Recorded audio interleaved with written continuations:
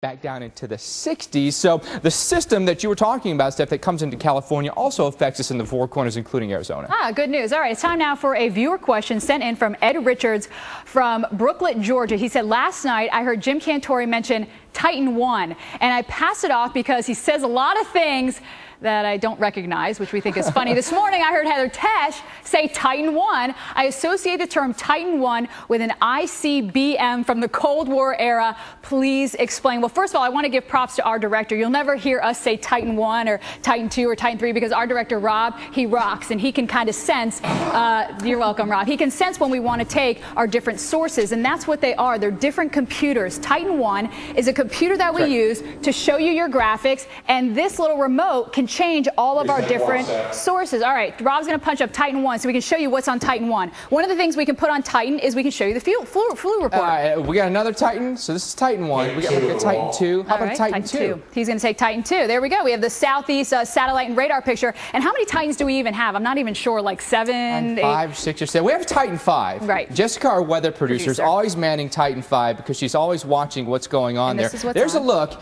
at what's on Titan 5, and it's snowing here. There's Jessica. See, there's Jessica. Jessica, wave to your Titan 5. Hello, Titan 5. She's the woman behind the curtain, as I call her, like in the Oz. And Jess, you have lots of computers there. Maybe you can show people a little bit of what you do back there. Yeah, I have lots of different things I could do. Obviously, I have Titan 5, and I have regular PC where I can look up stats on the internet.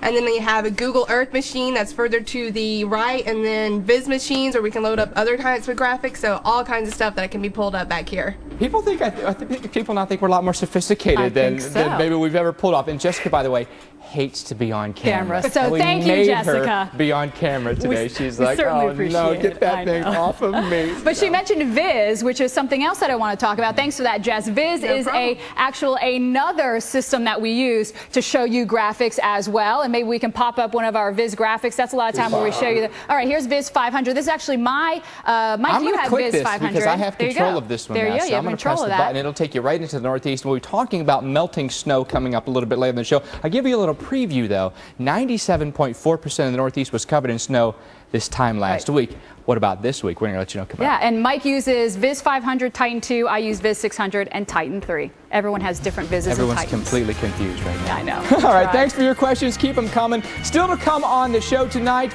we're going to talk a lot more about the system coming into the west. But before we leave you, our weather-ready question for the night. And the question was, allowing air to flow freely in all our rooms conserves heat in your home better than closing off unused rooms. True or false? Well, here's how you voted. Here's how the answer is. The answer is false. If you want to conserve energy this winter, keep the doors to unused rooms closed. Your heater will work more efficiently, and the warmth will be concentrated in the rooms that you spend your time in. Hey, Jess.